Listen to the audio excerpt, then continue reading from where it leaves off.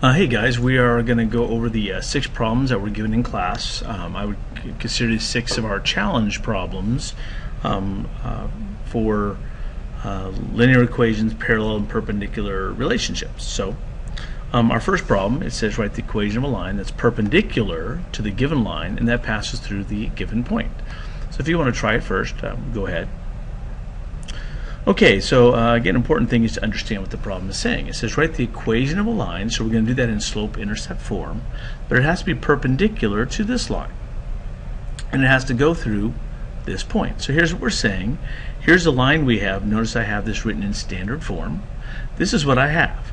I want a line that goes through this point and is perpendicular to that line. Now, again, there's an infinite amount of lines that would go through this point, but only one line that will go through this line, through this point that is perpendicular to this line. So I need to figure out what the equation of this line in slope-intercept form is. So the first thing I'm going to need is I'm going to need the slope. And if I know it's perpendicular to this line, obviously I need to find the slope of this line first. So our first thing we're going to do is go about calculating the slope of the line that we have. So I'm going to convert this into slope-intercept form to be able to read the slope. So if you know how to read slope-intercept form, the slope of this line is 2. The slope of a line that would be perpendicular to this line is the opposite reciprocal, or the negative reciprocal, or the negative inverse, depending on how you want to or how you learned it. And that would be -1/2. So now I have the slope of the line that I want, and I have a point that I know that it must go through. So as I go ahead and just plug into my point slope form, plug in my slope and my point, do a little algebra, and notice here at this last step, that's just some very basic fractions, and I should get y equals -1/2x minus 1/2. So that means the slope of my line that I wanted is -1/2, and my y-intercept is -1/2. Okay, if you guys want to give this one a try, go ahead and pause it. Okay, finding the x-intercept of the line that goes through these points. So I have 2 points in 2-dimensional space here on a 2-dimensional plane, and a line that goes through it, it has a slope, it has an equation that I can write, and I want to know what's the x-intercept of that line. So the first thing I have to figure out, here's my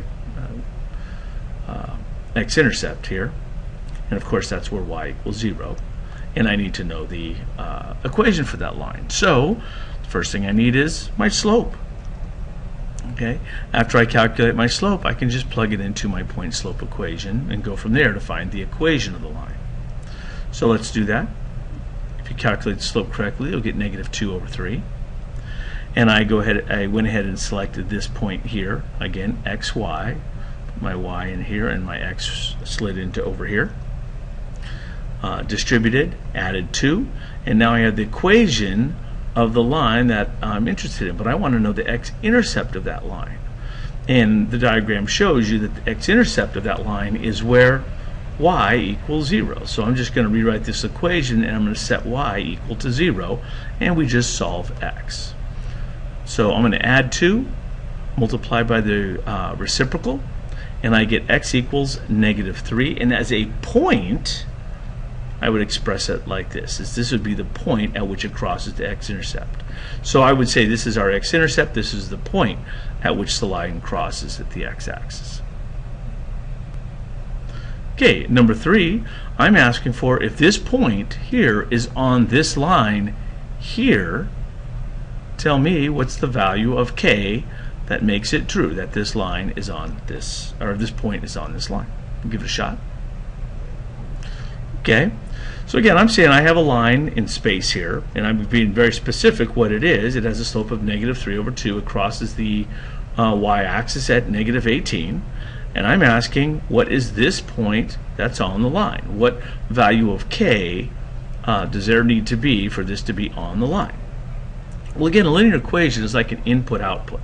So basically, I'm asking what value of x my input would give me an output y of -12. Well, all I have to do is just plug that in.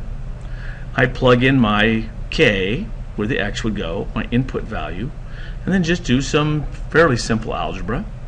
I'm going to clear the fraction, add 36 and divide by -3. I get k is -4. So if I replace that with -4, this would show that this is a point that is on this line. Okay, number 4. It says, this time it says, a line passes through these 2 points and has a slope of -1/3. What's the value of k? Go ahead and give that a shot. Okay, again, in space here we have 2 points that are on a line, and it says this line is a slope of -1/3. That means going from left to right as x increases, you notice that y decreases. So y decreases at -1 as x increases by 3, which is the slope of -1/3. And to find the value of k here, I can just use the simple idea of that change of y over change of x, plug it into my formula here, and very simply solve for k. So I'll clean this up a little bit. I am going to use cross product, cross multiplication. Subtract 9 and divide by 3. So when k is 2, these 2 points are on a line that has a slope of -1/3.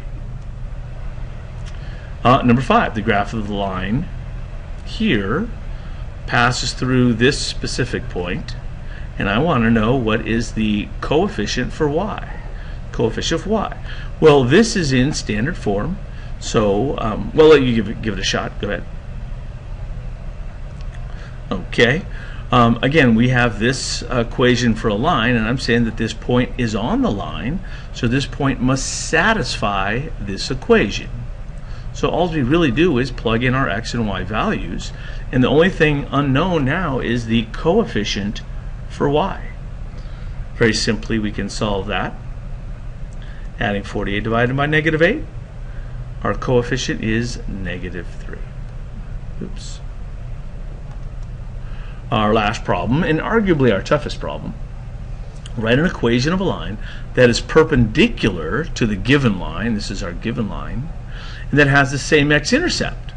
So applying this same x-intercept as this line. So this line really holds all the keys for the line that we want. Remember, we want to write an equation of a line, and it relates it to this line.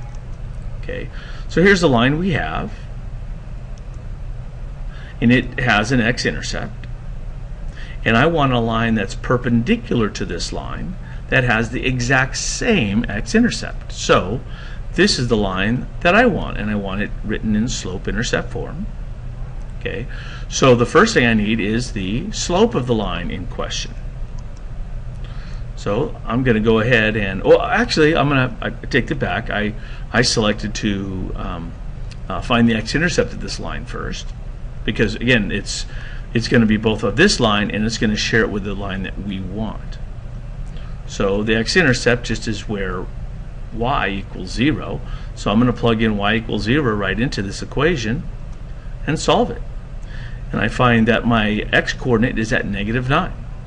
So my x-intercept for the line that I want is this.